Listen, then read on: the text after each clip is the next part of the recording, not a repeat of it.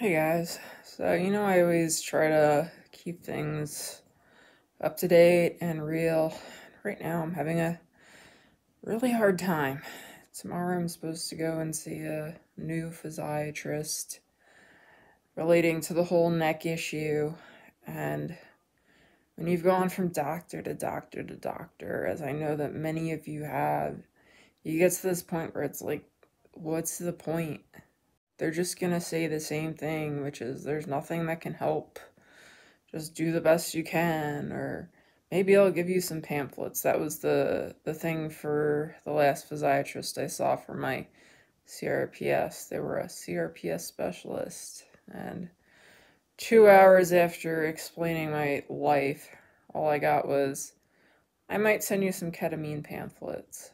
I have a really hard time trusting anyone because just about every doctor I've gone to has treated me like garbage or just not treated me at all.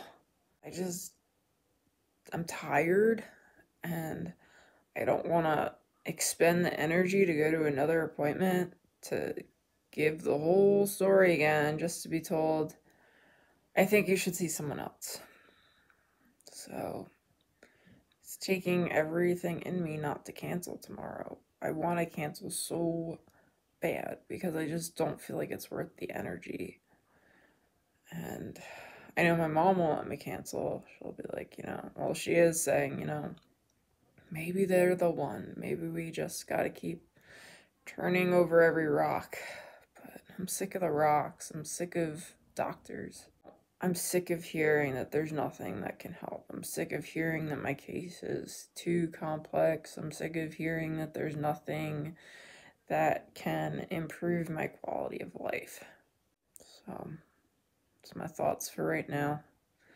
Love you guys. Hopefully today gets better, and I'll talk to you soon.